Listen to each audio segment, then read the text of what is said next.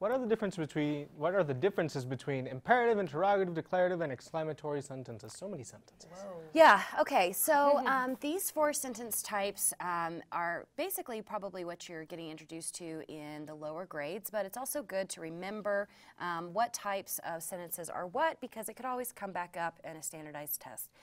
So some of them are kind of self-explanatory. When you make a declarative sentence, you are declaring something. When you have an exclamatory sentence, you are exclaiming something. But interrogative and imperative can get a little confusing.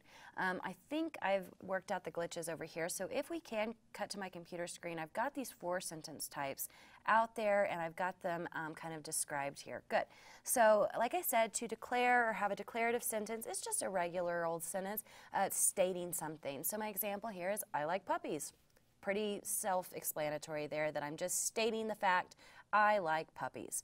The exclamatory, though, is more excited. It's always going to end with an exclamation point. So, I'm so excited to be smothered in puppies. That would be an exclamatory sentence with an exclamation point at the end.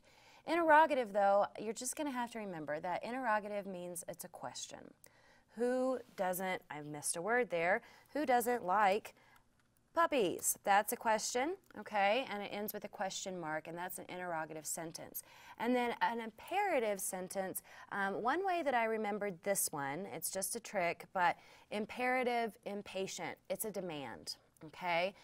So if you have an imperative sentence, you are demanding something. Give me a puppy, okay? You could put an exclamation point at the end of that if you wanted. Imperative sentences can end in periods or exclamation points. So hopefully this little kind of diagram here showed you the differences in those 4 sentences and how to write each of those types of sentences. And maybe you learned some tricks there as well. I remember those now. Yeah, maybe.